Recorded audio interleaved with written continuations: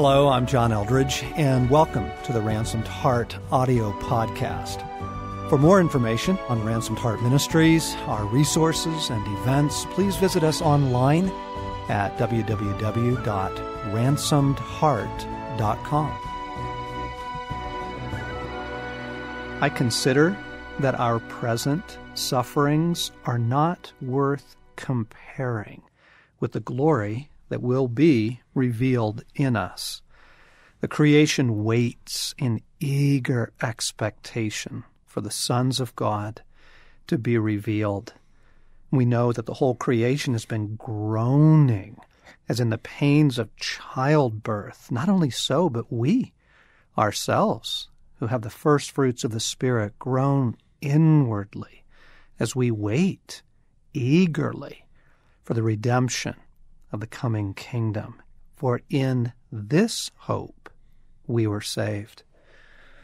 Friends, welcome to the Ransomed Heart podcast. John Eldridge and Craig McConnell beginning a new series, and we'll tell you what it's about in a moment. But I want to set a context for it.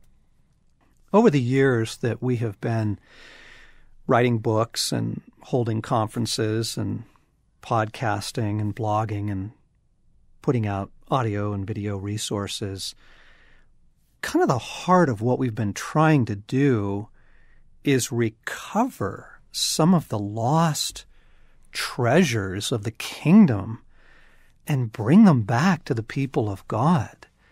For example, hearing the voice of God, having an actual, real relationship with Jesus, with your Heavenly Father, like you would any other person who has the ability to communicate to you and you to them. I mean, assuming John 10, assuming that my sheep hear my voice. And I mean, Craig, just even that one piece, what difference has that made in your life? No, it changes everything. It changes everything. My understanding, my view of God, my relationship with Him, and how I live and kind of the nature and quality of my life. And to live without it is unimaginable. Impoverishing. Mm-hmm. You know, when we compare kind of before and after and just the fruit, oh my goodness, the thousands of rescues and the hundreds of thousands of blessings that have come simply by recovering that one treasure, assumed by the saints for centuries, lost to the church, or recovering the treasure that Jesus Christ came to heal your humanity, that He actually really does heal woundedness, brokenness, that He brings restoration to the human soul. He restores my soul. What difference has that one made? Wholeness, completeness, holiness, maturity. Again, the fruit of the work of Christ in a substantive way in my being results in just a deeper intimacy and adoration with Him. And the ability to love others. Yes, yes. I mean, just to think back on my more unhealed condition, even well into my Christian life, and just the unresolved anger, the fear, the resentment, and just the ability to love God with all of your heart, soul, mind, and strength. You can't do that very first command unless substantive restoration is taking place. So that lost treasure. Yes. Yeah. Another lost treasure that I think is really profound in its impact is the major and the minor themes. I mean, there's a major theme in our life, and that major theme being healing, the presence of God, the comfort of God, the gifts of God, the hope of God. Resurrection. Glory of God. Yes, life. Resurrection, life. The minor theme, which is true, a part of our life is pain, suffering, loss, angst, all of that. I mean, to acknowledge both are true, but which is major? What difference does that make in your life? Oh, man. I'm just thinking of, you can listen to two different types of even worship music.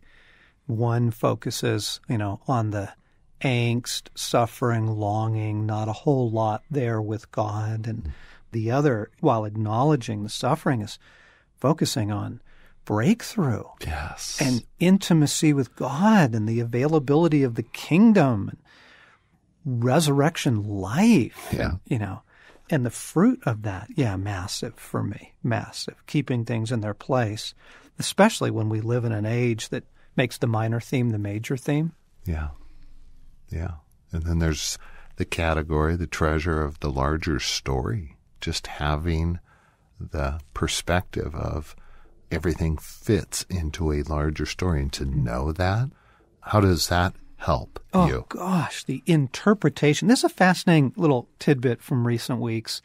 Stacy and the gals were doing a captivating retreat, and I had a role, but a small role in that. So I was home for most of the weekend, but praying, engaging, supporting, preparing my own heart, praying for the team, the gals, and all that. And I just felt like I needed the story again. I'd lost the story. Life had become petty and mundane and hassles and, bounced checks and stuff that we forgot to get done and family issues. And I literally had to go downstairs and put on one of the Hobbit movies just to kind of capture me back up into, right.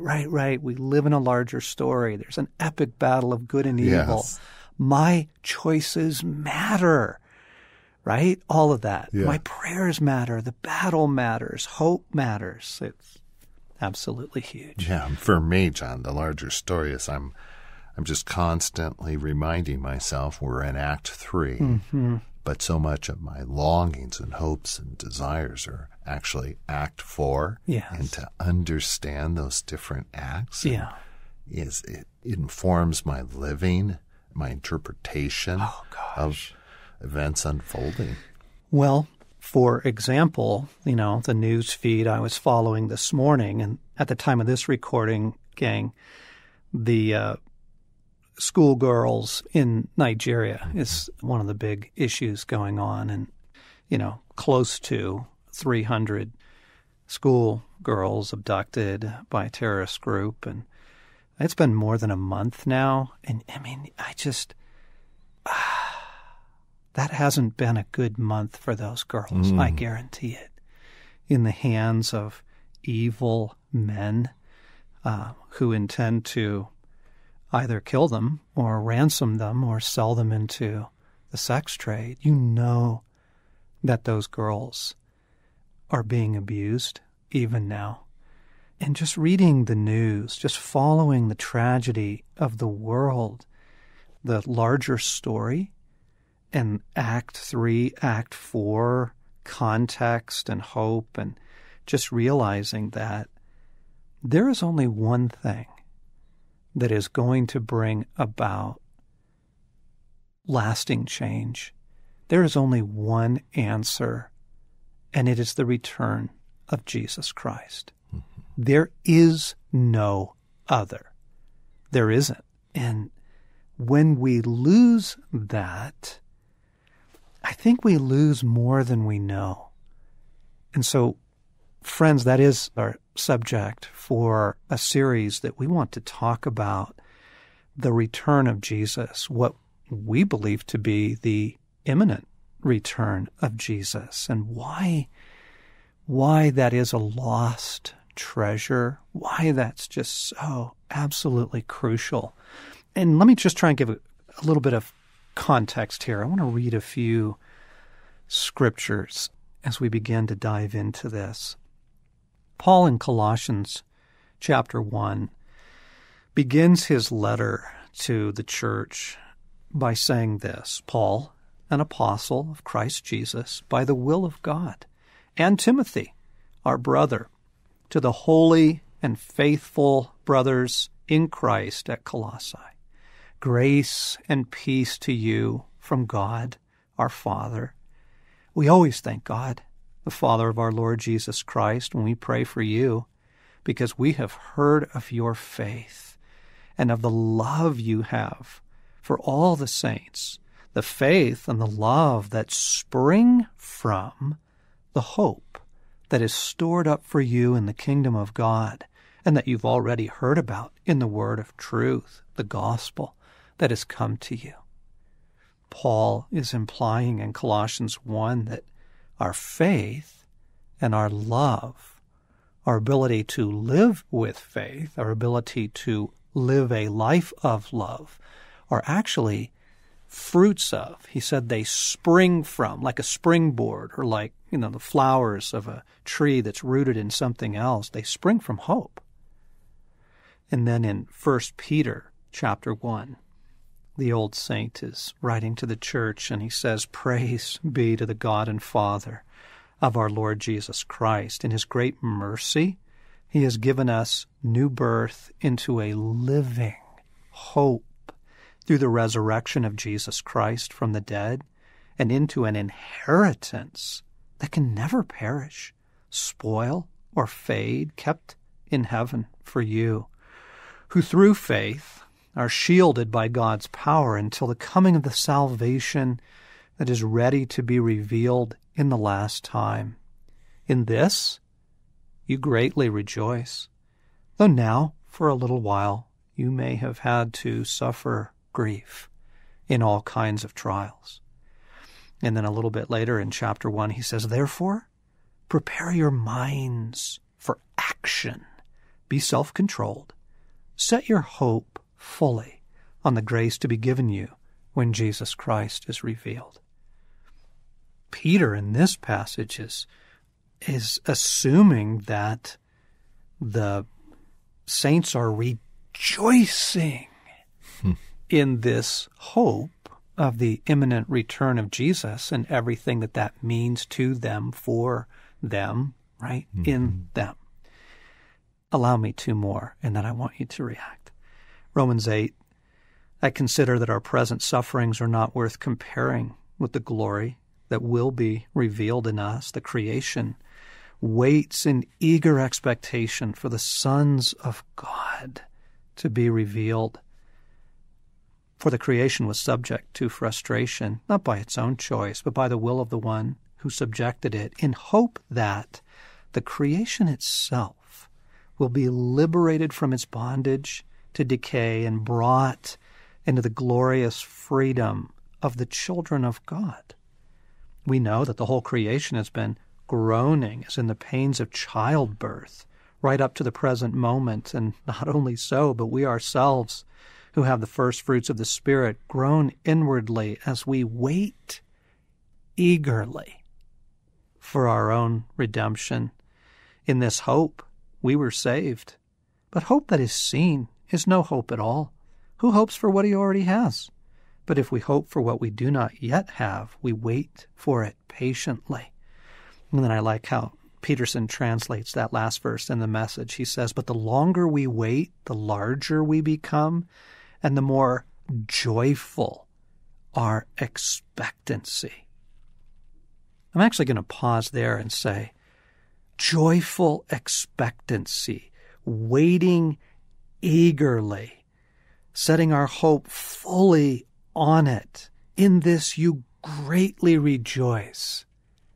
Is that your experience of most of the believers you know on the imminent return of Jesus Christ? John, just recently you gave a talk on the joy of the coming kingdom, and I remember being there with a group of people, and my reaction at that time, and many others, was one of, and it was like, I felt at that time just fear, just kind of dread, like, no. Fear, dread. And I know that what I was feeling weren't the right responses, but there's something that was very disruptive about seeing clearly and facing the truth of the return of Christ, and then contrasting my reaction, my internal feelings with what I knew Scripture was saying it ought to promote in me.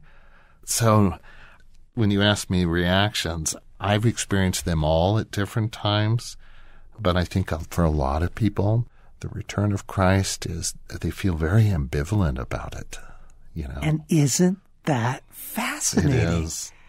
Like it's bizarre, but prevalent. Yes. But prevalent. And Craig and I both came to Christ back in the 70s with the Jesus movement. And back in those days, I mean, it's Hal Lindsey, late great Planet Earth. I mean, it was a big time of prophecy and end time stuff. Keith Green and all that. You couldn't hardly listen to a conference speaker, you know, the latest tract coming out. I mean, it was just all excitement Yes. and focus on the imminent return of Christ. And whatever you want to make of that age, what's remarkably different, I mean, the scriptures are talking about, oh, this is actually the reason that you believed in Christ. Oh, this is your salvation. Oh, this is the gospel. Yes. Right? This is what you are greatly rejoicing in, right? This is what you are waiting eagerly and filled with joyful expectancy. And I just want to go, holy cow. I think we have a lost treasure here. I think that this is another example of something like hearing the voice of God, the ability to break the power of spiritual warfare, the healing of the human soul. I mean, this feels like another one of those massive lost treasures because, Craig, that is not how any, save two, maybe one or two, of the Christians I know live like this. Yeah. You know, that when you bring up the return of Christ, you're usually met with a couple of reactions that aren't these. Not greatly rejoicing, not, you know, kind of some pushback, pushback, postpone. Let's push this back until the kids are grown. I see them graduate and have their own kids. Or, right. You know, I'm not ready. My life is anchored pretty solidly in this world. And there's suffering, pain. Yeah, there's a lot of hardship. But, gosh, I know this. And there's fruits, and I think it's going to get better. And don't cut this off yet. Right. Right. Right? Right? Oh, I mean, you just said so much in that. I mean, yes, I recall we were in a small group with some very dear saints just a couple years ago. Kind of spent the spring together in a small group, and somehow this came up, the return of Christ, and the young, expectant mother, you know, was just talk about pushback, talk about, you know, I don't want to hear that right now, right? I have my young family to look forward to, you know, and it's either that reaction or the pushback is, wacky, where's this going to go? Yes. And I just want to point out, whatever else, gang, you think of this, I just want to point out, you have this massive body of text in the Old and New Testament that this is actually the centerpiece of your salvation. This is core to your faith. This is the thing you stake everything on. And so, whoa, like what is with the chasm here? What is with the pushback, the dichotomy? I think we have a lost treasure here that could do great good, that could do great, great good.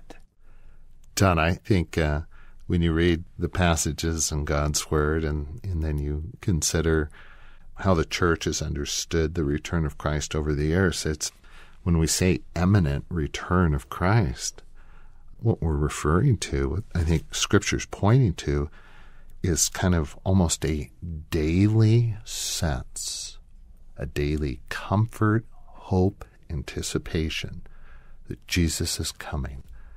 And oh, what joy that brings. It's not something that, yes, eventually will happen. It's personal. It's there.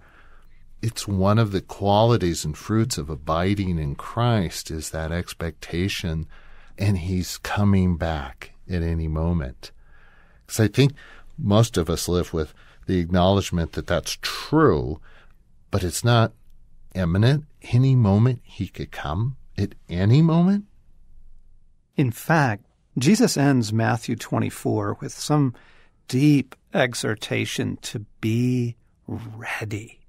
And he says, because the Son of Man will come at an hour when you do not expect him. And then he goes on to tell this parable. He says, who then is the faithful and wise servant, whom the master has put in charge of the servants in his household to give them their food at the proper time? It will be good for that servant whose master finds him doing so when he returns. I tell you the truth, he will put him in charge of all of his possessions. Yeah. But suppose that servant is wicked and says to himself, my master is still a long ways away. And then he goes on to describe, he begins to eat and drink and get hammered and mistreat the fellow servants.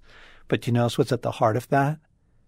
Oh, that's still so far away. Mm-hmm. And I just want to go, yikes, yikes. I think that's crept in. Yes. I see it in me. I see it in my dear ones. Like just this posture in the church of, oh, that? Yes. Oh, that's still so far away. Yes. Well, John, you kind of freaked us out a couple of weeks ago at one of our Ransom Heart just staff meetings. You expressed your belief that he was coming soon. And I think the whole staff was freaking out in fear that you were going to put a date. And we were going from this incredible ministry being used by God to, oh no, we're in the wacky.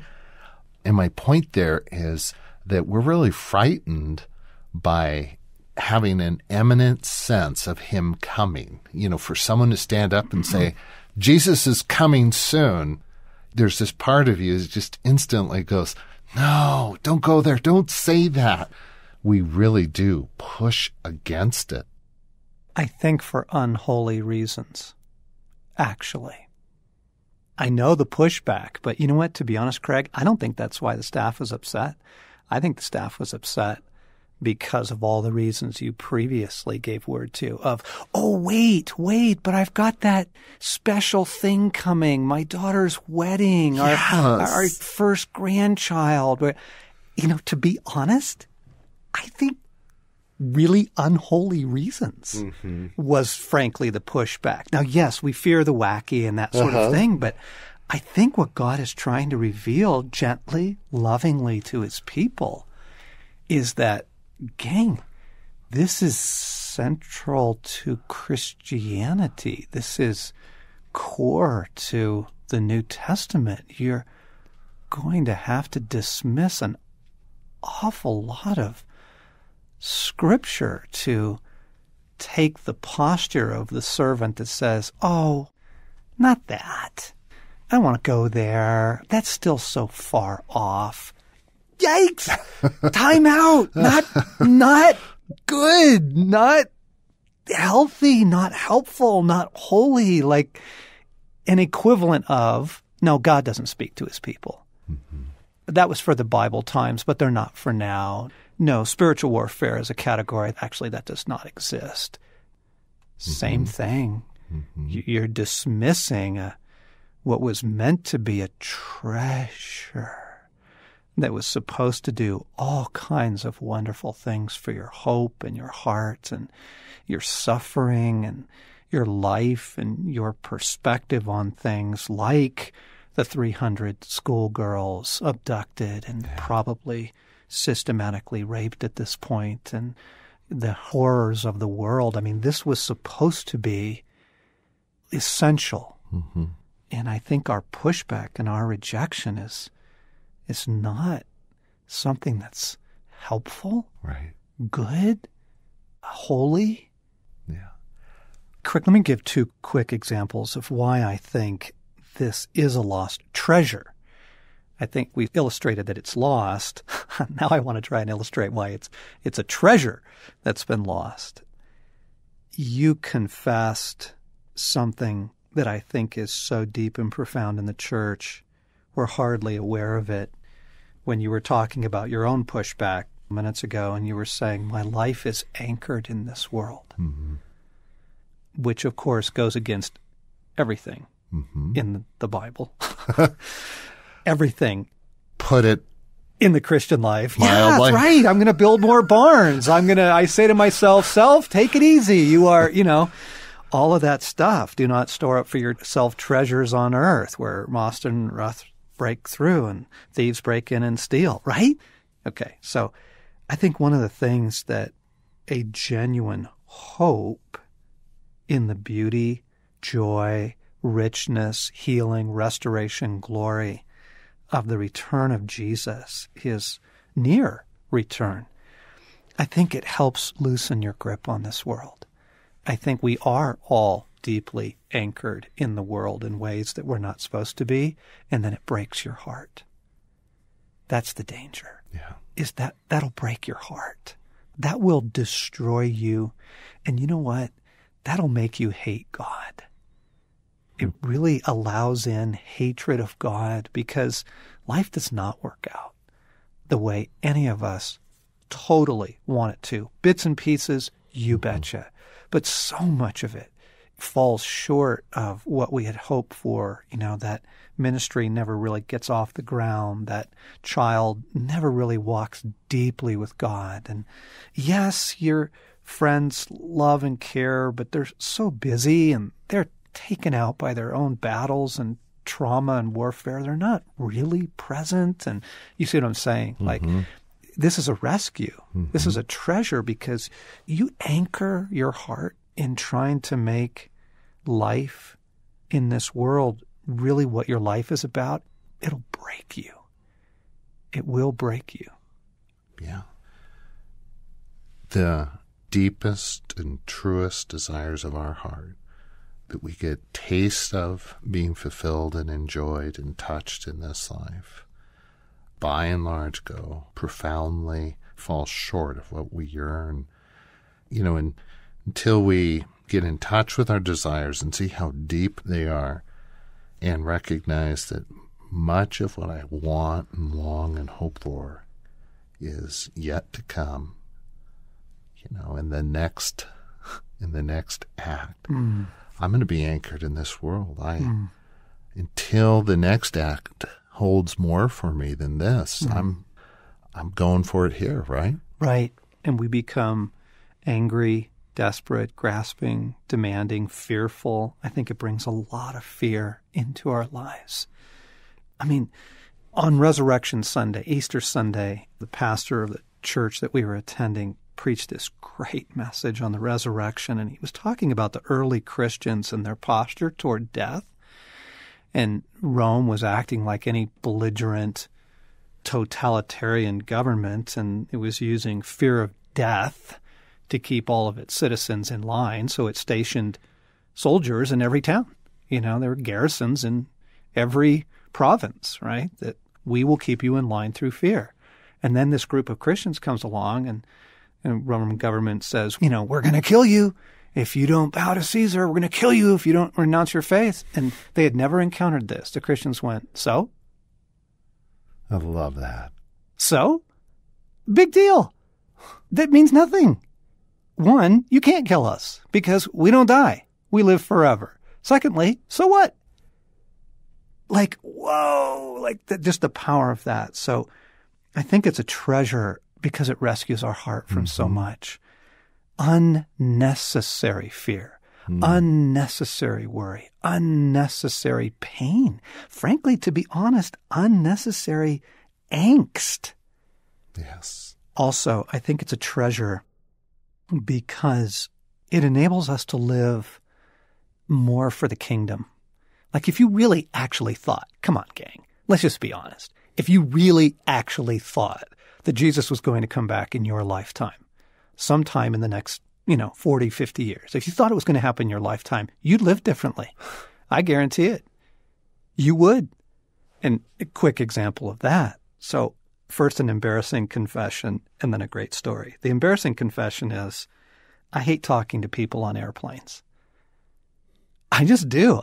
I am a cocoon. When I get on an airplane, I love that time. A couple hours to read, journal, listen to music. And so as soon as I get in my seat, bam, my headphones are on, my book is out, and I send a very loud message to those who are sitting by me. Back off. I'm not available, right? This shop is closed.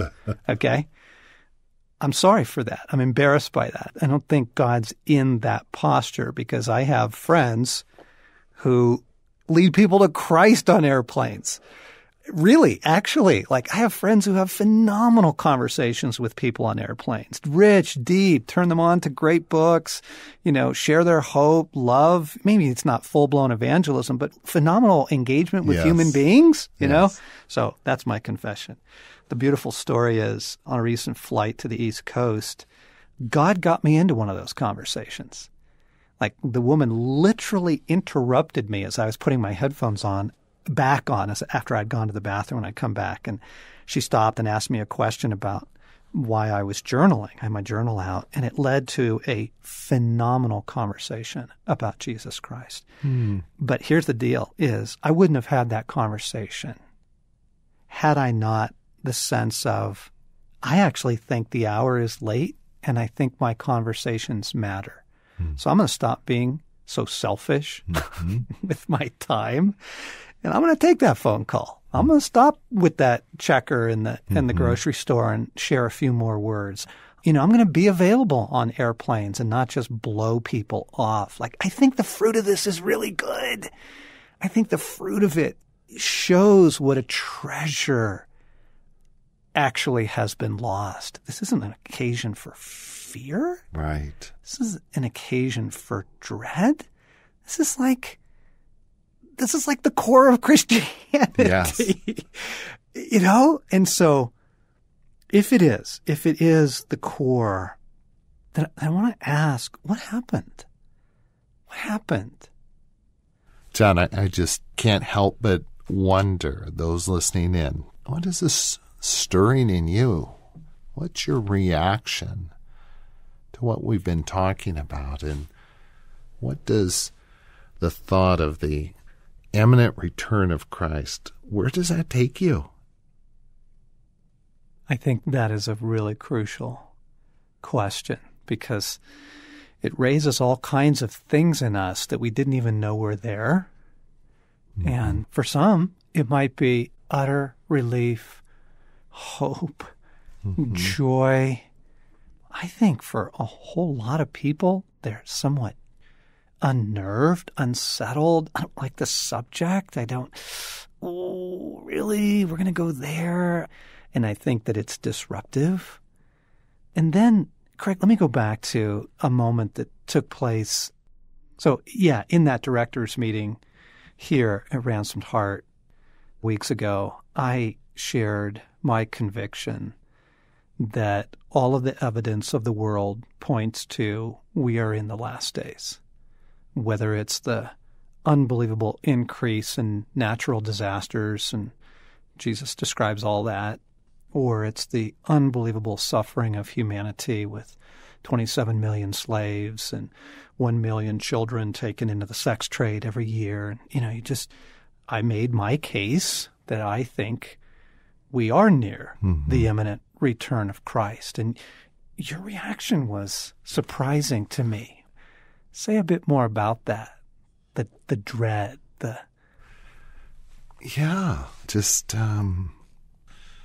No. I don't know how his return unfolds. I don't know what that would require of me. I am anchored in this world. I suffer, but I find so much joy, and my life's been so disrupted. I don't need another one. I love your honesty. I love it just seems so big and so much and so unknown, and there's just at that time so much ambivalence. Yep. I think a lot of listeners are there. And so, friends, I think we have a treasure for you. I really do. I think this is as beautiful and as valuable as healing of the brokenhearted, or learning to hear the voice of God for yourself, or just the incredible victory that's available when we shut down the works of the enemy against us. All these other treasures that, if you've hung around Ransomed Heart at all, you've tasted some of the goodness of. I think we have something for you here as well.